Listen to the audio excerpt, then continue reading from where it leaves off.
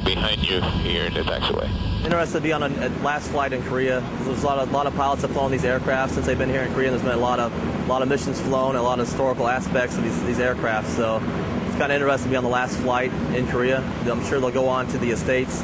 Some of them will fly and be on missions there, but this is the last flight they'll have in Korea. After 2 decades, these UH-60 Alphas, or Black Hawks, have their blades folded for their flight back to the States.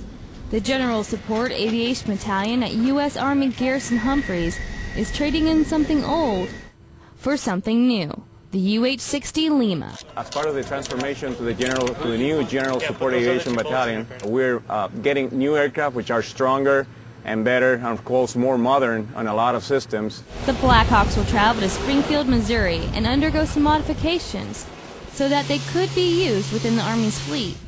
Hopefully, when these birds make it to Missouri, they can be fixed up and ready to fly once more. Airman Jamie Sikora, Osan Air Base, Korea.